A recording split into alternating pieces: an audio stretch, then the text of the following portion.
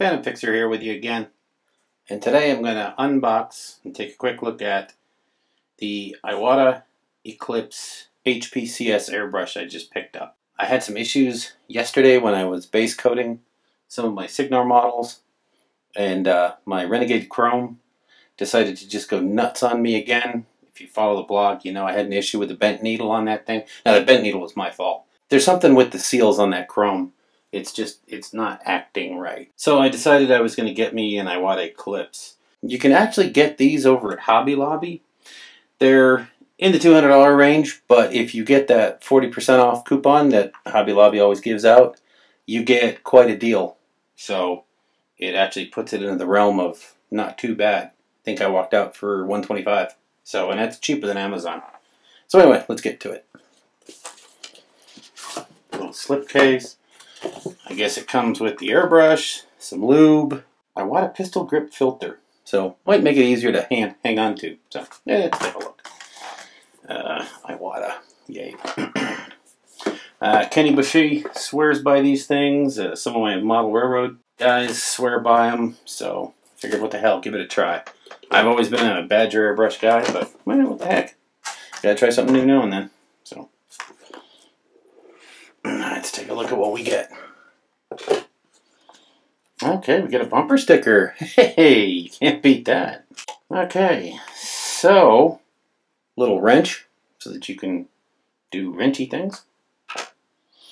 And here's the beast itself. If I can get it out of here. Okay. So there it is, all its glory. HP-CS, made in Japan. So very nice finish. Very nice in chrome, nickel, whatever you call it. I don't know. Looks like it has a regular 1/8 screw tip, which is good. It's got a cup end to it. I like the prong ends myself, the crown caps, but what the hell. It's got a nice big cup. That fits on pretty well. Wow, that's really tight. That'll actually stay on. That's nice. That's something you don't always see. It's got a pretty smooth action. Not a lot of push on the air, very little depth on the air control, but we'll have to see how it works when we get it hooked up to some air. So, looks nice. One thing that's nice about these cup ends is you don't have to worry so much about knocking off the, hurting the needle like I did. Of course, what I did was 1 in a million shot. What else do we have in here? Whoops. 3 bottle of airbrush colors. Hey, red, blue, and yellow. Aren't those something like primary colors or something? I'm not sure. Whatever. Medea airbrush cleaner. Always a good thing to have. Here's that pistol grip filter thing. Attached directly to the airbrush. Yeah, okay. For now, I'm probably going to just jump in. Hey, congratulations on your genuine Iwata. And a little thing of super lube.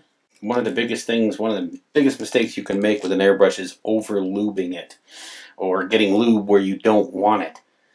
You always want to be careful when you're putting this stuff on there. I mean, a drop will do. So honestly, a thing like that will probably last a year or so. So anywho, that's what we have in the box. Airbrush, wrench, the super lube, the filter, cleaning solution, and 3 primary colors. So anyway, I'm going to switch over to the painting desk and get this thing hooked up to air and put some milk in it and see how it sprays. So give me a second and I'll be right back with you. Okay, here we are back at the paint station. And I heard some of you laughing when I said I was going to run some milk through it. But what are you always told when you read about airbrushing or you see a video about airbrushing? Your paint should be the consistency of skim milk. So I like to test airbrushes with, guess what, skim milk.